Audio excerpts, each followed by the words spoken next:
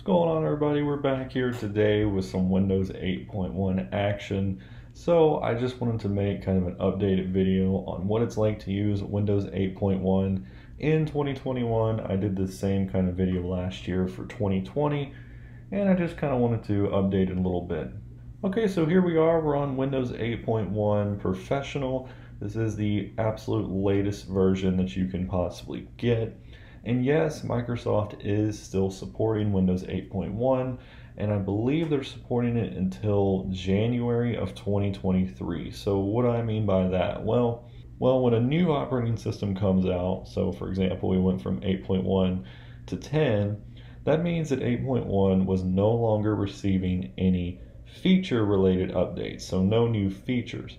But Microsoft still supports it with security updates. So if there's any sort of security issues that happen, Microsoft will go in and they will fix them for you. So Windows 8.1 is still used by quite a few people today. I have quite a few people that comment on my last 8.1 video saying that they are still using it today on their main PCs. So 8.1 obviously was not 8 because 8 was just a mess and Microsoft had to do something because of the backlash due to 8, so that's where 8.1 comes in.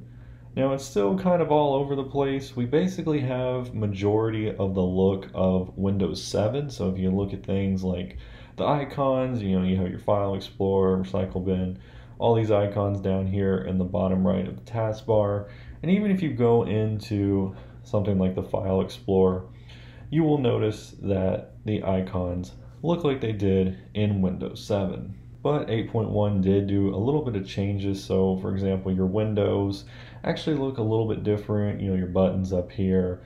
So a few little design changes here and there, but majority of the stuff is basically the same.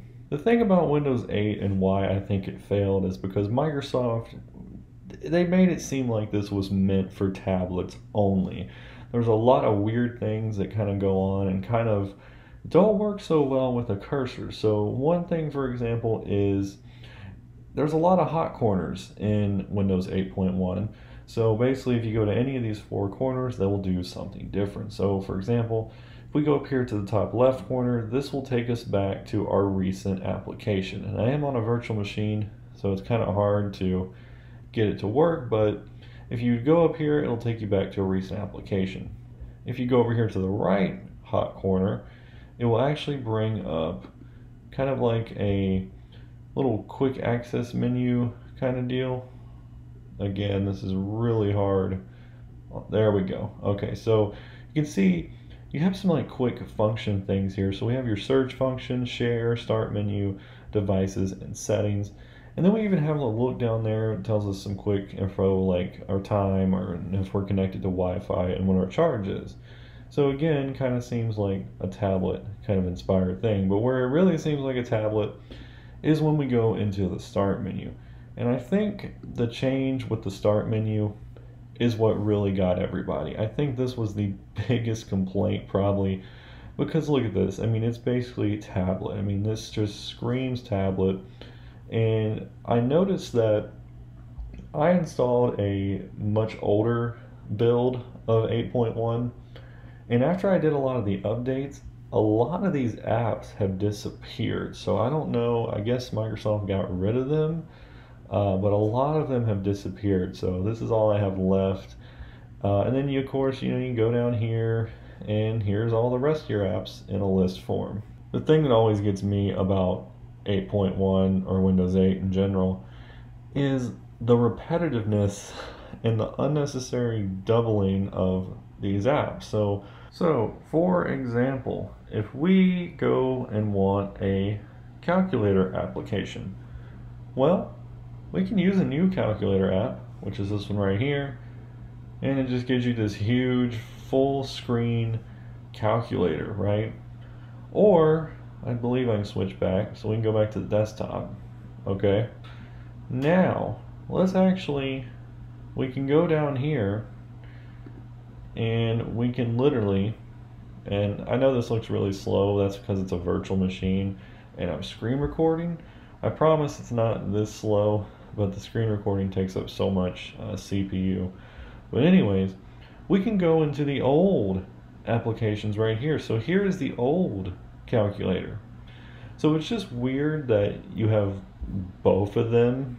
You know, you can do your calculator the old-fashioned way, or you can do this fancy new full screen application. So, you know, that can be kind of confusing for some people as well. Honestly though, I kind of like Windows 8.1. I know that might be a little weird, but it's just interesting to me how, you know, you do different things, and it's nothing like Windows 10 was. I think the biggest problem Microsoft had was, again, they changed that start menu, which threw a lot of people off, but they just leaped too fast, in my opinion. I mean, Windows 7, you've had that same feeling. You know when you click start, the start menu is going to pop up in its typical form, and you know, those kind of things. People have been so used to basically the same functionality of Windows for so many years that this really was just a big curveball for them.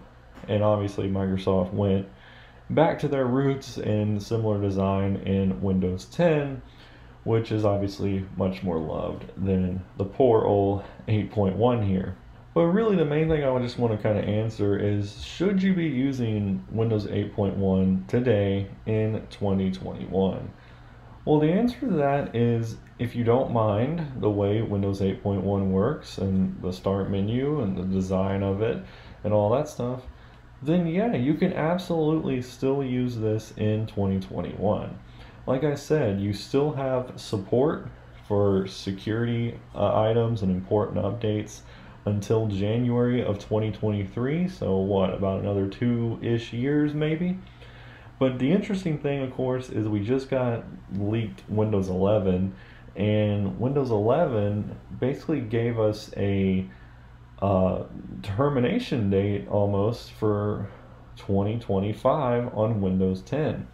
And that's very interesting to me. So Windows 10 is going to be basically no longer supported about 2 years after 8.1 is gone. So really interesting path there that they're taking. If you remember when Windows 10 came out, Microsoft said that was going to be the last version of Windows that you'll ever need, but I guess that's not true anymore. So yeah, Windows 8.1 still receives important updates, security fixes, things until 2023, and every single application works just fine. So you can see we have the latest version of Microsoft Edge, which is right here. If you wanted to download any other kind of applications, like a different browser, if you wanted to code on this, or video edit, Photoshop, I mean, all that modern day apps that we use all the time, you can download them and they will work. And we even still have the Microsoft Store, which is right here. I know people don't typically go into the Microsoft Store, but anything will run on Windows 8.1. So a lot of stuff still supported, everything still works great. So you should have no problems or issues. But when 2023 rolls around, you're definitely going to want to move on. And I know it's going to be kind of hard because you might enjoy 8.1, but not having those security updates is a huge deal. So yeah, guys, that's pretty much revisiting Windows 8.1 here in 2021. I hope you guys enjoyed this video. Let me know in the comments if you like Windows 8.1 and if you still use it on your main computer today. I know that a lot of people seem like they actually still use it. So yeah, let me know what you think about it. Do you still use it? But anyways, guys, that's all I got for you today. I'll catch you all in the next video.